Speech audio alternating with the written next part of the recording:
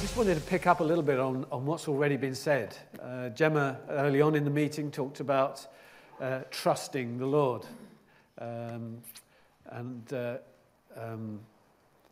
Christina picked up on that as well.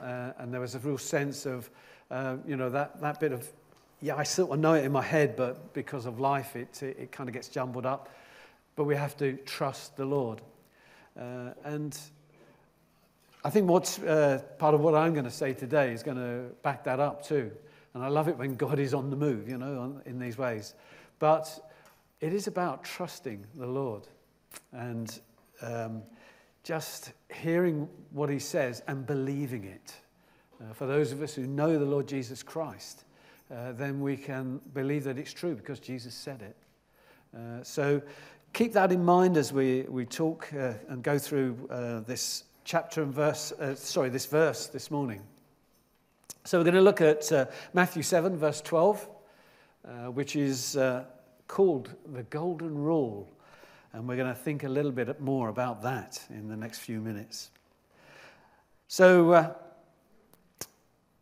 I'm going to read it from the NIV to start with. And I wanted to read the rest, the bit that Richard did read last week and stopped just at 11. I wanted to read that as well because I believe it sets the context for what we're going to be talking about within verse 12. So let's read it together. Matthew chapter 7, verse 7 through to 12. Ask, and it will be given to you. Seek, and you will find. Knock, and the door will be open to you. For everyone, and I love the all-inclusivity here, we really value that. Everyone who asks receives. He who seeks finds. And to him who knocks, the door will be opened. All very positive things that we looked at last week. Goes on to say, which of you, if his son asks for bread, will give him a stone? Or if he asks for a fish, we'll give him a snake. If you, then, though you are evil, know how to give good gifts to your children, how much more will your Father in heaven give good gifts to those who ask him? And this is the verse we're looking at. And it starts with the word so. It could be therefore. Because of all that's just gone on before it, so in everything do to others what you would have them do to you. For this sums up the law and the prophets. And this is the golden rule that we're going to be looking at. Now we read those verses, those earlier verses, because it does tell us the context in which we're going to be looking at this verse. And the context is of a perfect, loving, good Heavenly Father. It's a Father who invites us to ask him for good things. And he's a loving and a good Heavenly Father who delights in giving his children, us, his children, good gifts. And it's good to remind ourselves that is what we are. We are his children. For those of us who know, love, and trust the Lord Jesus as our Saviour, we're his children. And we are the ones who he delights in giving these really good gifts. So, what about these golden rules? What about rules? I think most of us may have heard the saying, don't get mad, get even. And before I had a sore throat, that came out a lot better. Now this has become a mantra or a rule of life for quite a few people. It was attributed to being created by a guy called Joseph P. Kennedy, who just happened to be the father of John F. Kennedy, the ex-president of the United States. And John himself was known to use this quite regularly, and I suspect it was used more regularly when the Russians threatened to invade in the Cold War or Cuba and the likes. Don't get mad, get even. So This is now a rule that I know is used by many in life. I used to have a colleague of mine who put this regularly into practice, which wasn't a great blessing, I have to tell you. Because if you upset him, boy, would he know how to upset you. And he wouldn't get mad, but he did, in his view, get even. It's a rule whereby we take it upon ourselves. He took it upon himself to judge others and to administer his own kind of justice. His justice on those who had hurt him, he was going to hurt them. It was I'm not going to let you get away with anything type of attitude. He wouldn't stew on it or wait for the law or any other justice to take place. He would take action and he would get his own back and hurt the way he had been hurt. He would, as it were, get even with them. And sadly, that's all too common in life. We see this all too common in life. Now, I don't know for yourself whether you have a rule of life. Quite often we do, don't we? We have these little things in our head that's a rule in our lives. And if you do, I'd be quite interested to hear them afterwards. Don't shout out now, because it could be a long day. But it'd be good to hear what your rule of life is. While I was looking this up, I found a guy called Jordan P. Peterson, who realized that how important for many people in their lives is to have a rule of life. And he did some research, and he came up with 12 rules of life that he figured summed up what most people's rules of life were. And I thought it'd be just a little bit of fun to go through them and to see what you think and see whether actually whether these could be your rule of life. So the first one is stand up straight with your shoulders back. Good advice, helpful for your back, but I don't know if it's life-changing. Number 2, treat yourselves like someone you are responsible for helping. Kind of a little bit selfish maybe, but okay. Now this one I found a bit of a challenge. Make friends with people who want the best for you. I actually knew someone once, I still do actually, who told me that they were only friends with people they felt could benefit them. They didn't have time for anybody that didn't benefit them. They obviously didn't feel I benefited them because I rarely hear from them at all. So number 4, where are we up to? Number 4, compare yourself to who you were yesterday, not to someone else today. I guess it's not bad advice, isn't it? It's be who God has made you to be. That's okay. I'll be quite happy with that. And don't compare yourself with others. But it's pretty introverted looking, isn't it? Pretty inward looking. Let's see if we can do this one. Yay! I like this one. Do not let your children do anything that makes you dislike them. Hands up, but no. Sorry. But you know the thing I've noticed when I look at one of my children, if they do something that I think, ooh, don't like that. Do you know the trouble is? I recognise myself in that. I can see where they get it from. So I have to be really careful in that one. Here we go. Number 6. Set your house in perfect order before you criticise the world. Similar to a biblical one that says, take the plank out of your own eye before you try and remove the splinter out of your friend's eye. So that's quite a good one. Number 7. Pursue what is meaningful, not what is expedient. Not really sure about that. I guess we all want meaning in life, and you don't just want to do things because it's an expedient thing to do. You want to do it because it's meaningful. So again, that's okay. This one's a tricky one. Tell the truth, or at least don't lie. Anybody know any politicians? It made me think of them straight away. We don't quite tell a lie, but it ain't exactly the truth. Well, actually, if they'd have stopped at the first bit, tell the truth, I'd have been up for that one completely. Where do we go? Number 9. Assume that the person you're listening to might know something you don't. I do that all the time. That's a rule of life for me. I assume you all know a lot more than I do, and I want to hear what you've got to say. So that's a good one. But again, it's still quite self-centered, isn't it? I want to grow in what I understand. This one is a rule for preachers. Be precise in your speech. Leave it at that. This is one of great sense. Whoops, sorry. Like that one? Do not bother children when they're skateboarding. Is that right, Will? You can be dangerous, yeah? And this one is one which I definitely don't agree with. Pet a cat when you encounter one on the street. But isn't it interesting?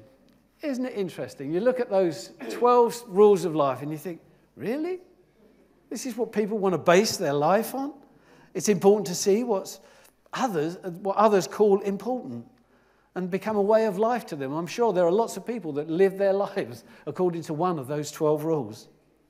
Now, none of them seem wrong in and of themselves, except the last one, of course, because I'm allergic to cats, so that is definitely wrong. You mustn't do it. And many of them, though, to me, seem very, very selfish and looking how to benefit yourself. They're not particularly bothered about others, but focused on self. And the truth is, as far as I can see, they won't really make a huge difference in your own life. I certainly don't think they'll make a difference to the lives of people around you. And even more so, I don't think they'll be world-changing in any way, shape or form. And eventually they will be found out for what they are, truly selfish. So today we're going to look at a rule for life in the Bible. So this one we know is true, right? This one we know is good to run with. Now this rule turns the self-seeking rules of the world completely on its head. And I don't know if you've been following, which I hope you have, the whole Sermon on the Mount stuff. It turns life upside down, doesn't it? You know, the way of the world, it just turns it upside down. And this is what this does, exactly that. I read it earlier from the NIV, but I'm going to read it now from a version of the Bible called The Message, because I think it just helps to make it slightly, well, clearer. It certainly did for me.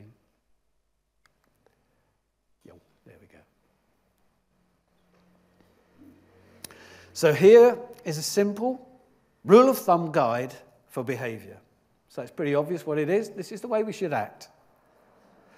Ask yourself, what do you want people to do for you? Which is maybe thought to be a bit selfish, possibly. But here comes the turn it on its head time.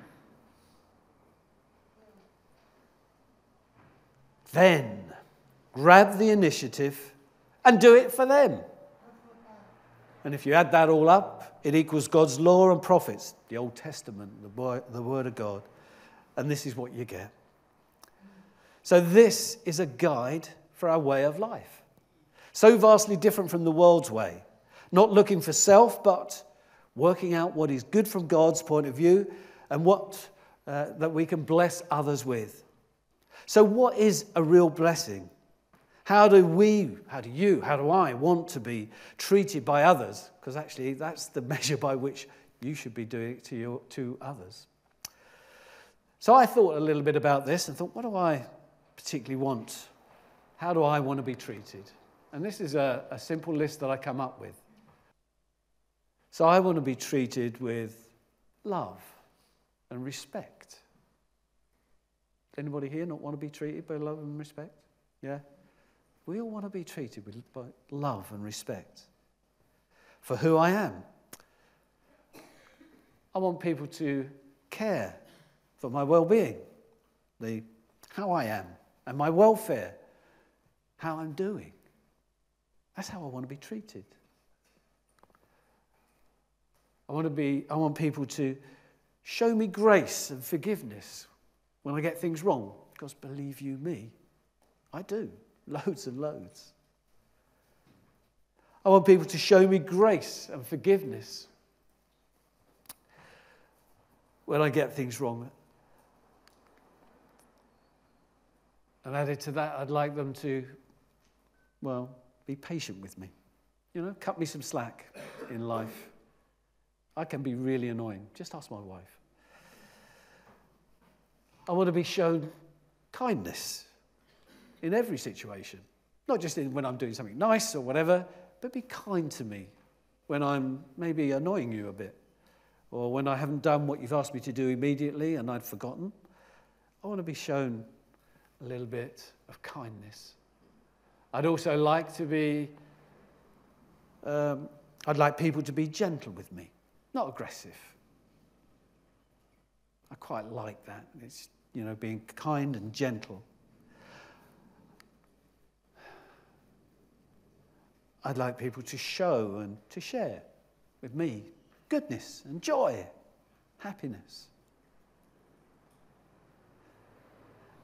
Now, I want to ask you, and I'm pretty sure you do recognise, where do you think I got those from? Yeah?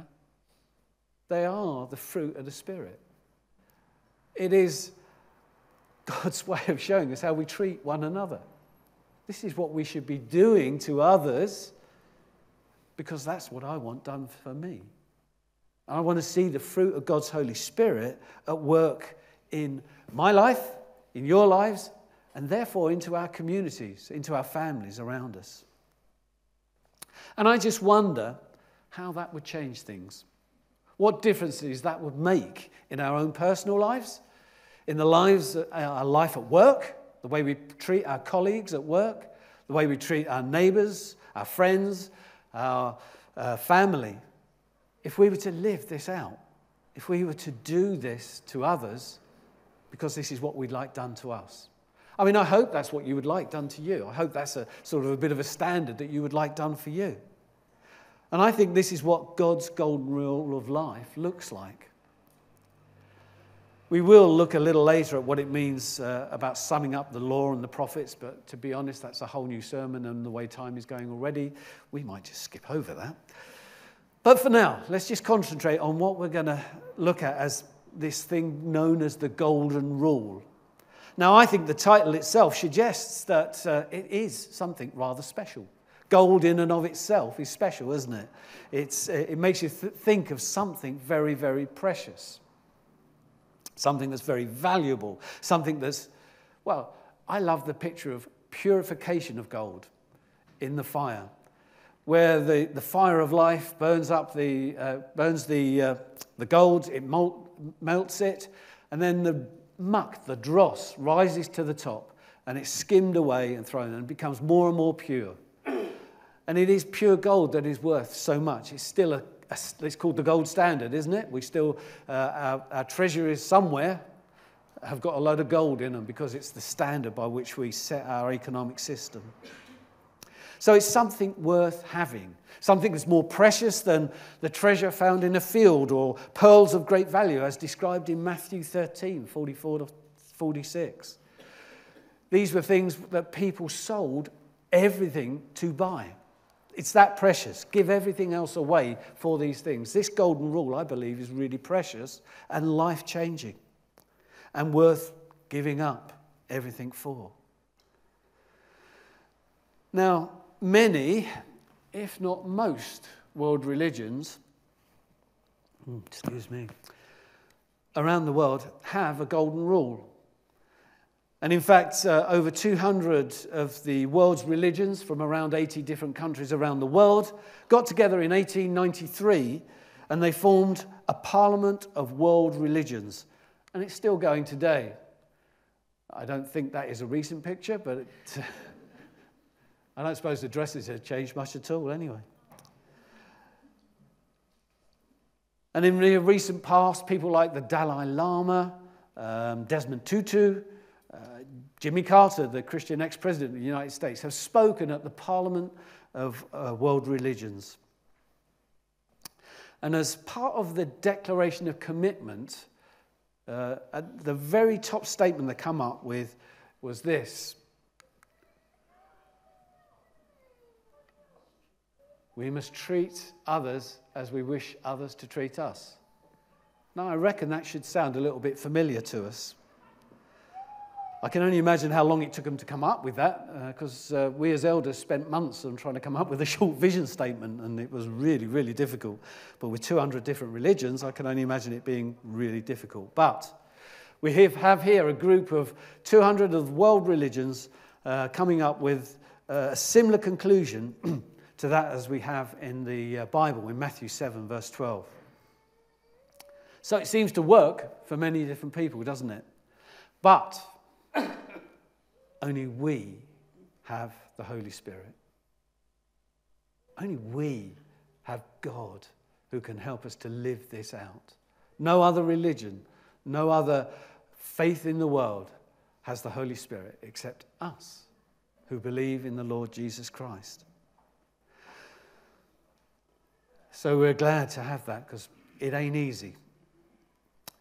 Now, often rules in religions are often quite negative, much formed in a much more negative way. For example, don't do to anyone that you wouldn't want done to yourself. Which I guess is kind of similar, but it's simply avoiding something nasty, doing something nasty to anybody, so you don't get anything nasty done to you. It's a selfish, it's turned in on itself. You're not blessing anybody. It doesn't bless them at all, does it? It just avoids something unpleasant. Whereas God is encouraging us to do something really, really positive to others. And that is to bless them. Anybody here not want to be blessed? No? I do. So therefore, go and do unto others as you would have them do to you. So if we want to see blessings in our life, then get out there and bless those around us. Now, I'm not suggesting that we can earn our blessings any more than we can earn our salvation. These blessings are a grace gift of God.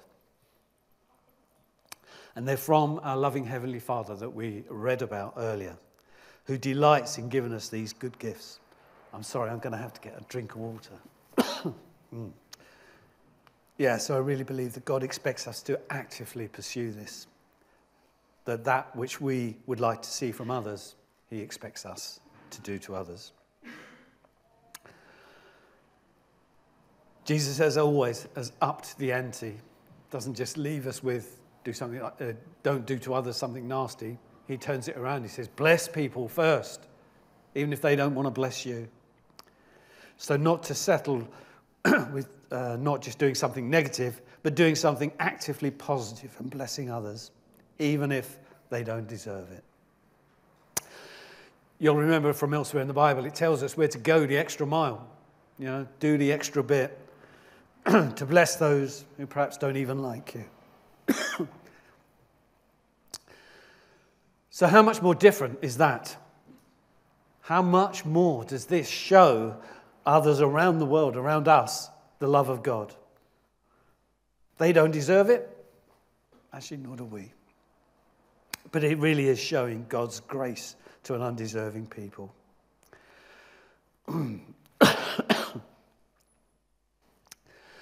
as we do this, then the world will see that we are truly disciples of the Lord Jesus Christ. Because we're living our lives the way in which he lived his. And we're emulating that, and we're becoming more like him. Because we're living out what he has shown us, that undeserved love. So I hope you can start to see how this can be so life-changing. It's so different to what we see in the world. A world where selfishness reigns, where at best we're in a world where you scratch my back and I'll scratch yours is a bit of a mantra. We'll only do it if it benefits us. Just a brief story, really. We once had a neighbour who was very, very difficult. She made our lives as a family a bit of a misery. I won't go into the details because it doesn't help, but it wasn't pleasant. And one day there was a terrible storm, and several trees in her garden fell down and threatened the lives of some very rare and valuable birds that she bred. She was distraught. She just didn't know what to do. So I got together with a Christian brother and went round there with a chainsaw. To be honest, we had fun. But we chopped the trees down, up and tidied the garden up and made it all safe and made sure the birds were safe and okay. And when we'd finished, and just as we were leaving, she drew alongside me and she asked me, "Why have you done this? Why are you being so kind when I'm so nasty to you?" I'd like to have said, because the Bible says do unto others, but I didn't. But I said something similar. What I said was, I did it because Jesus calls us to love others as ourselves. And in this way, I could show you the love of Jesus. Now, if this was Hollywood, she would have instantly given her life to the Lord. We would have lived happily ever after, but it didn't work out that way. The reality was she still continued to be difficult, not quite as nasty and vindictive as she was, but we got on better. But again, you can see here the difference, can't you, of doing unto others as you would have them do unto you. I wanted to serve her. I wanted to show her Jesus' love by doing something positive, even though she'd not shown us any of that herself. And I believe that's God's way, and so it should be our way, and it is so different, the way of undeserved love. It is the way of the greatest commandment. When Jesus was asked by a Pharisee, "Teacher, which is the greatest commandment in the law?" And Jesus replied, "Love the Lord your God with all your heart, with all your soul, and with all your mind." By the way, that first bit comes from Deuteronomy 5. So this is all in the Old Testament. This is all being lived out now. Deuteronomy 6. And then Jesus went on to say, "This is the first and greatest commandment. And the second is like it. Love your neighbor as yourself. And all the law and the prophets hang on these two commandments." It sums up all that is happening in the Old and the New Testament, the law and the prophets, and Jesus becoming the fulfillment of that. So we see what it means there. There is a sermon involved in that, and I'm certainly not going to do it now because time is running away with us. But I hope you can start to see that just how that commandment and do unto others as you would have do unto them starts to come together, to dovetail together. We have a loving God, and we love each other, and we're doing good to others as we would want done to us.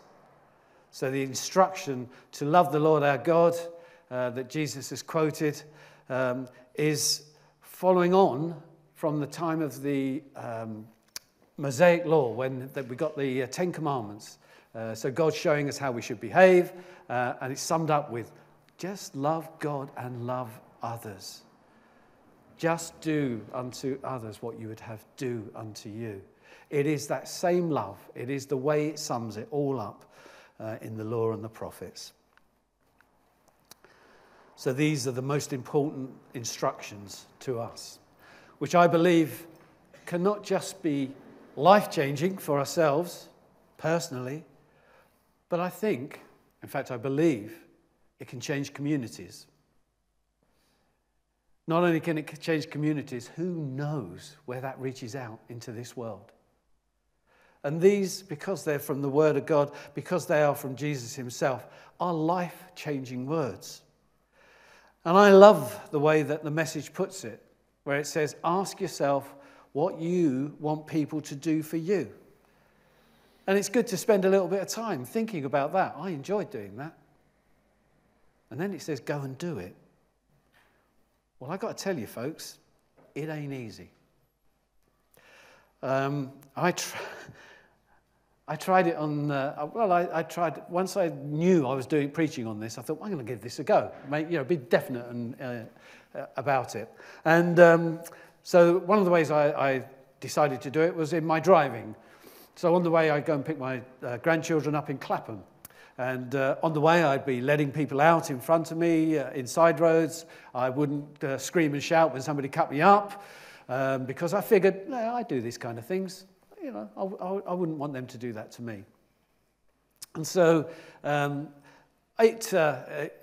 day by day, I could feel it changing. And I honestly could feel a real peace in my heart. I felt as if, actually, yeah, this is nice. It's a lot calmer. It's a lot nicer. And I just think it was really the Holy Spirit in me. So one day, folks, you are going to read about the road to Clapham. Because it's going to say, this is the best mannered road ever. Okay, time has beaten us. The conclusion then is that we need Jesus. We can't do this on our own. If we want to live a life that can transform ourselves, that can transform those around us, and who knows where else, then we need to invite Jesus into our lives. If you haven't already done that, then I would say today is the day to invite Jesus into your life, to receive the Holy Spirit, because you cannot do this on your own. As much as you may think this is a good rule of life and I'm going to give it a go, I promise you, you will not last more than a week. But with the help of the Holy Spirit, it can be life-changing and transforming. So we need to receive the Holy Spirit. Let's go through that.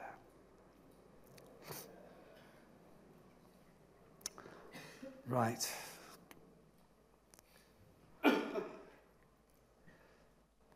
So, we need God. We need the Holy Spirit in our lives to enable us to live this golden rule. And I want to leave you with a challenge today. That challenge that's on the wall, on the screens there. Ask yourself, ask yourself what you want people to do for you. But don't leave it there, because it says then. Go out and do it to others. And let's see how different that makes our lives and the lives of those around us. Because I believe it's the sort of thing that can break chains, can heal hurts, can cure unforgiveness, and most importantly, I believe it destroys the work of the devil. Because this is not what he wants, folks. It's exactly the opposite to what he wants. I said earlier that Jesus turns things upside down. That's why. Because this isn't what the devil wants to see. And we should be desiring what's best for everybody. So let's go and see, folks. Let's go and see what difference it makes in the world. Let's pray together.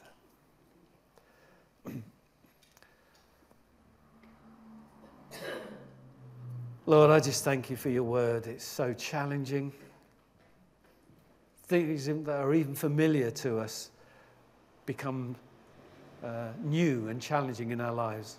But Lord, we want to live our lives in a way that brings glory and honor to your name. So I pray, Lord, that if there's people here today who have not accepted you as Savior and Lord, that they will make that step today to trust you and to get that help of the Holy Spirit in their lives. And for each of us, Lord, we ask for more of you so that we might live this life in a way that brings glory and honor to your name. Amen. I would just mention, if that is true of you and you would like to be prayed with, if you have given your life to the Lord today, come along and see the prayer ministry team. They'll be standing at the front here. Or if you just say, hey, I need a bit more help with this, because I know I do. Come and get prayed for and have the Holy Spirit come and bless you. Thanks.